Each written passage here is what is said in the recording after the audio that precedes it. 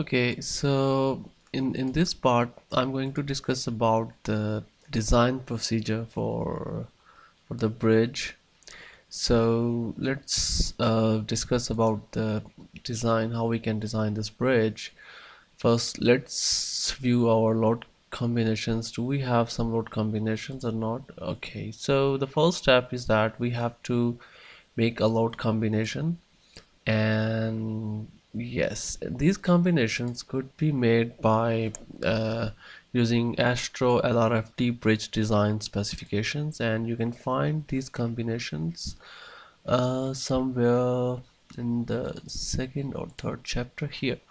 Yeah, for example, like for the strength one, DC is the dead load of the concrete, and DW is for the asphalt. You can find all these notations in this chapter. I'm not going to explain you about these notations and what are these forces, because that is not the main task today. So yeah, so here DC, DW, and what else? That yeah, live load. So live load 1.75. If you say this gamma p is 1.25 for the concrete and 1.5 for the asphalt feeding surface.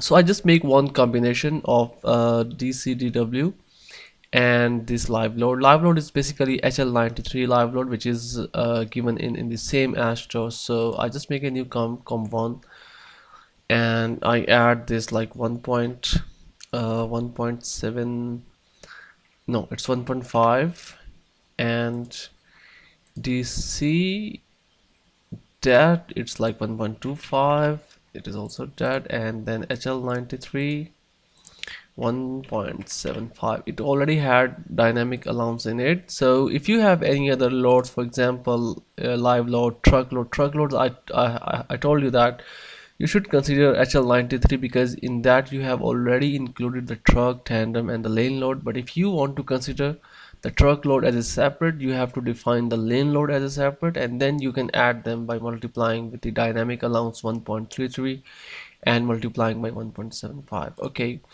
so right now let's talk about only these three combinations, these three loads, and I make one com1.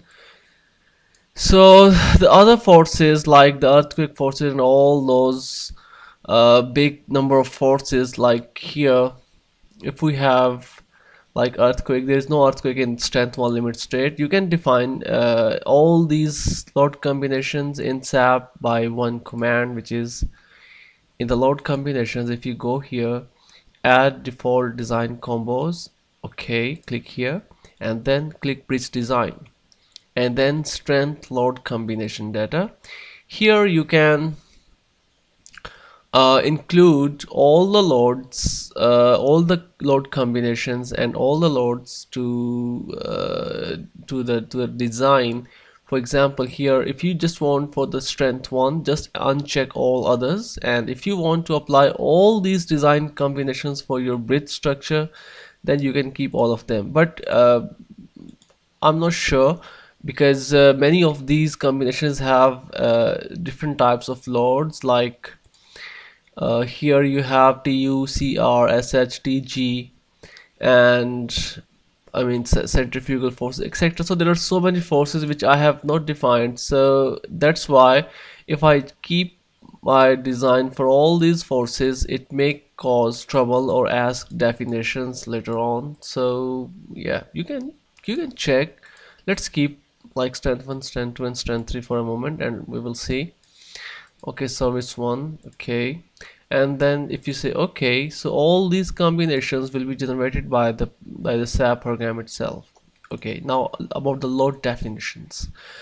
So in order to apply these loads like asphalt load or any kind of live load, or if you want to apply any external load on your bridge structure, for example, if you want to apply any load on these line elements or on these piers, you can apply in this module, which is quite simple, like it is a spine model of your bridge.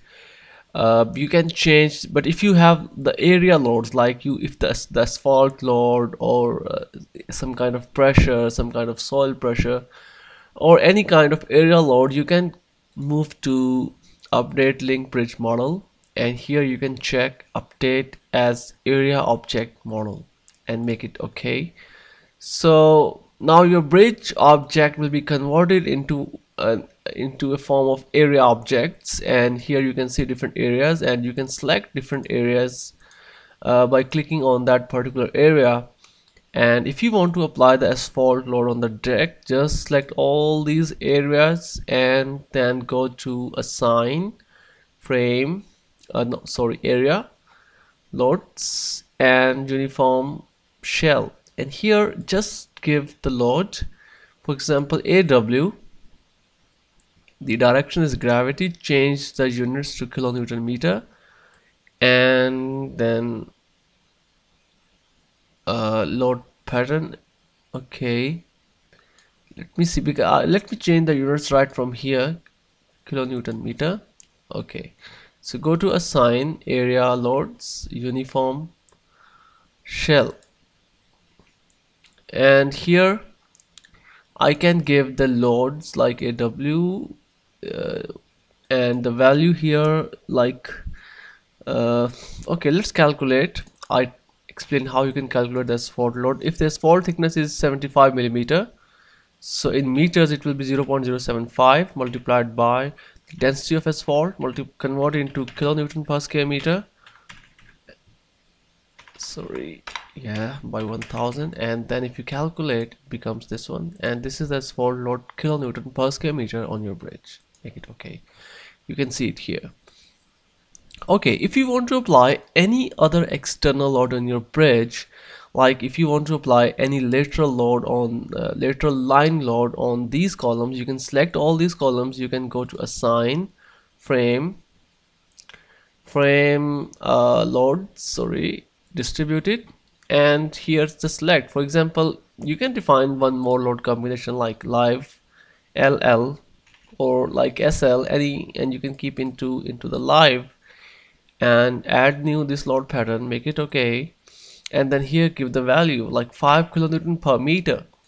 And this load, if you want to apply this load in the X direction, this is the X and this is the Y and the vertical is Z. Okay, I want to apply this in the positive Y direction, so just I will type +5 here and make it okay. I think I applied in some other direction because I cannot see.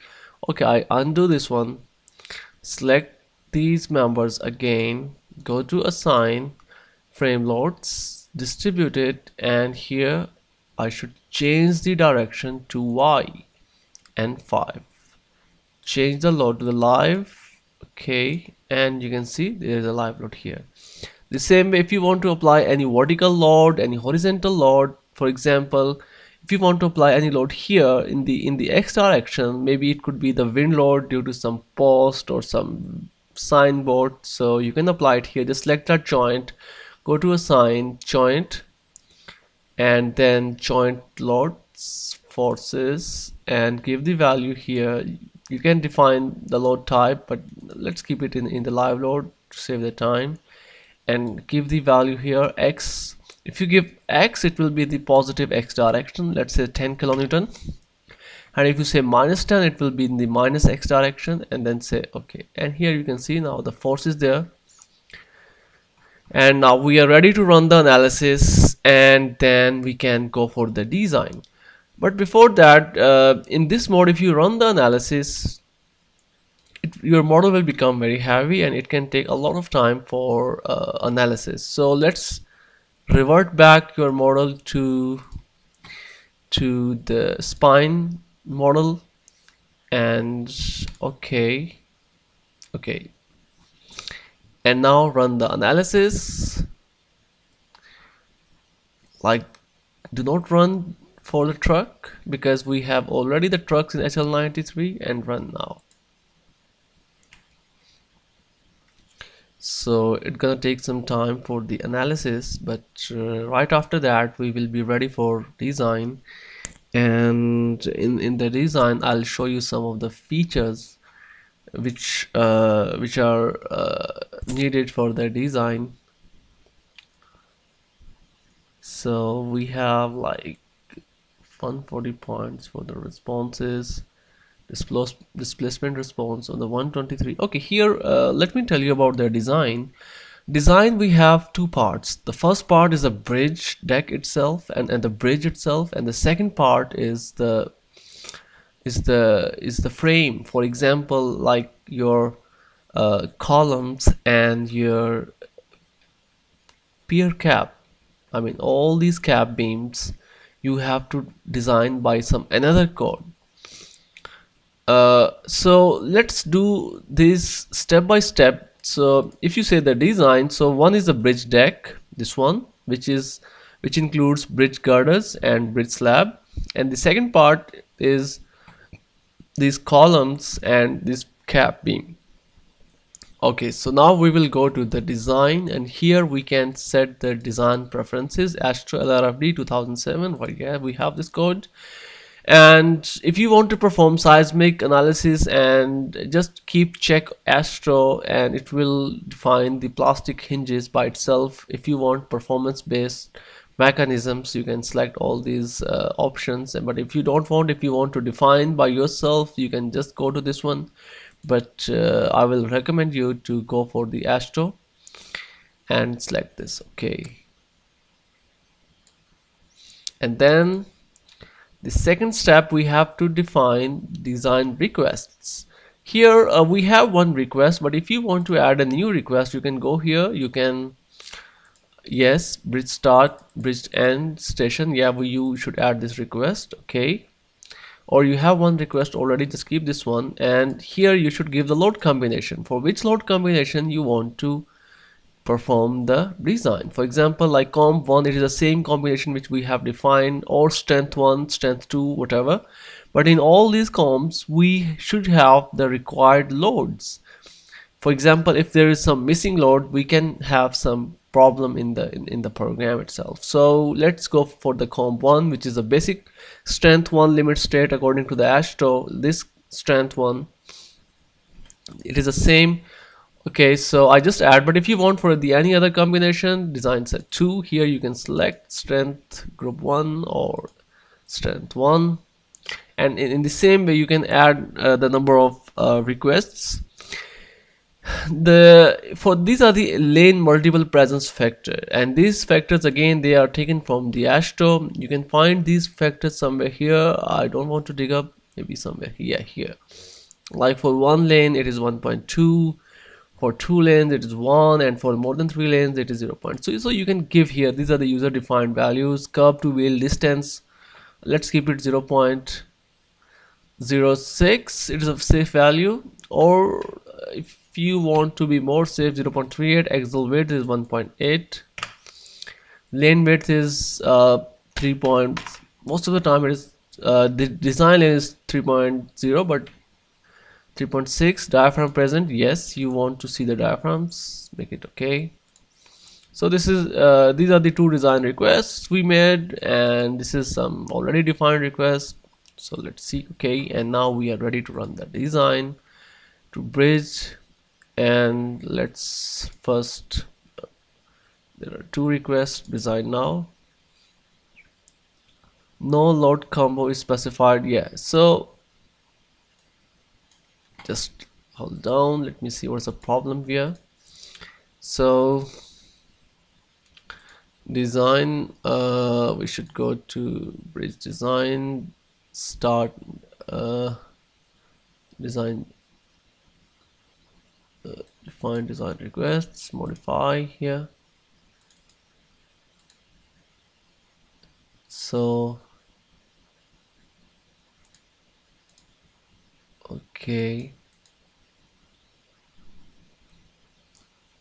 location type both, bridge start and bridge end, it's fine. Okay, let me delete this one, and here we don't have any load comp. Okay, comp1 I said okay, and what about this one?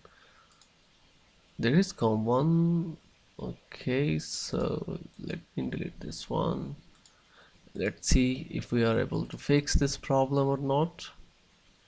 Start design check of structure. I just run for first this one, design, yeah, design now. So it's now designing for the request one. The same way you can run the design for the request 2. It is for the compression flexure according to this design code, and so on.